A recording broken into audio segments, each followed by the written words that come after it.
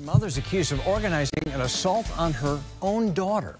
News 8's Tina Detel brings us the details of the court papers, which some may find disturbing.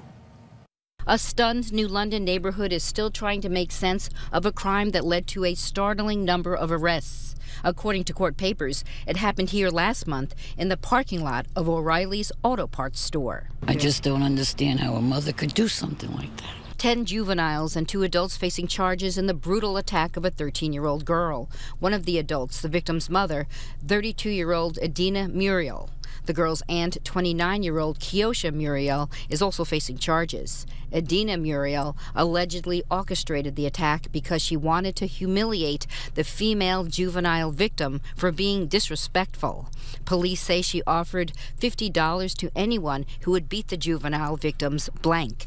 According to court papers, it started with Kiosha Muriel pulling her niece out of the car. When she resisted, police say she pulled the victim's hair out.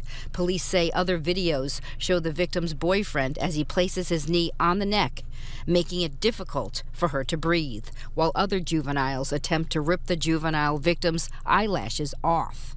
That's nasty. I don't know. They need to punish the people. They need to pay for it.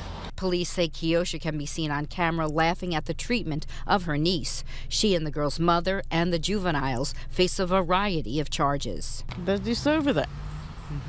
They deserve that because poor girl. One of the investigators says the girl, who is now in the custody of DCF, stated to me that this is her life every day, and it is what it is. Terrible, terrible. To your own child. We did go into the auto parts store, and we are told that there is no surveillance cameras outside and that they couldn't talk to us. But one employee surmised that this may have happened on the side of the store instead of in the front, because at the time it was open for business. In New London, Tina Detel, News 8. All right, I'm back at it. So, yeah, I've been dealing with some allergy issues, sinus problems, so that's why I didn't put anything out.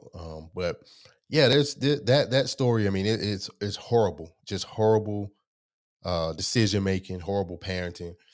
I mean, parents, they're not supposed to, put their kids in harm's way. As parents, we're supposed to protect our children.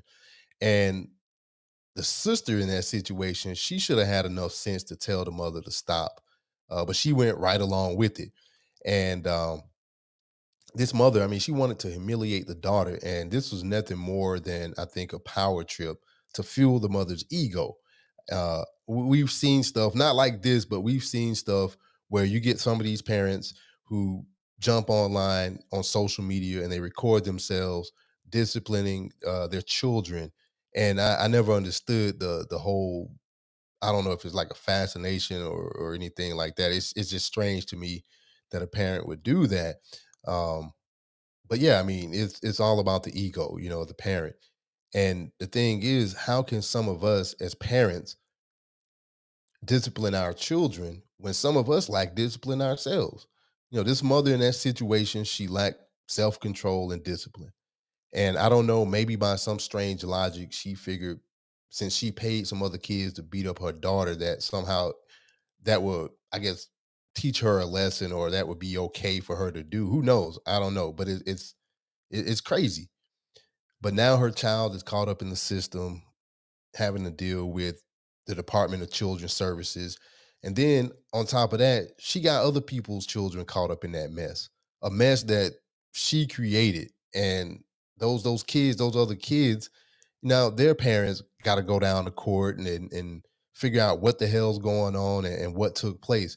And I don't know, maybe some of those parents, I mean, maybe they should be looking at, trying to find out what kind of legal action they could take against her, because she got their kids involved and caught up in this BS.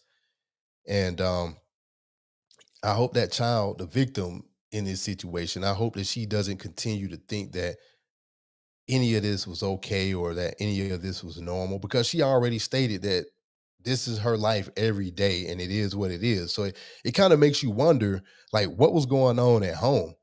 If they doing this out in public, just think that if this situation didn't go down the way it did,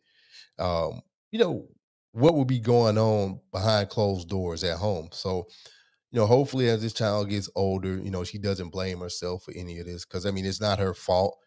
She didn't choose her parents, and I mean, you can discipline a child without having to resort to barbaric savagery like this, because I think that's what it is.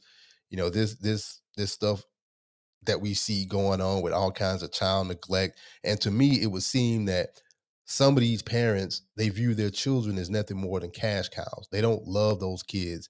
Those kids are just paychecks to them. So I hope everybody involved in this situation, especially the adults, are held accountable, because the adults, they're supposed to know better. And maybe this child can finally find some kind of peace now that she's not under the guidance and direction of her mother, because that woman, I mean, she scarred her daughter not only physically but psychologically as well. And sometimes those psychological scars, they take a little bit longer to heal than the physical ones. This child will always remember that moment. And for parents out there, I mean, we know kids can sometimes get out of hand, especially when they get into their teenage years, but um this is not the way that you go about dishing out punishment or teaching them a lesson. So that's just my thoughts about this. I wanted to kind of, get that off my mind, because it's just horrible. And yeah, just take care, stay safe, and make better decisions. Peace.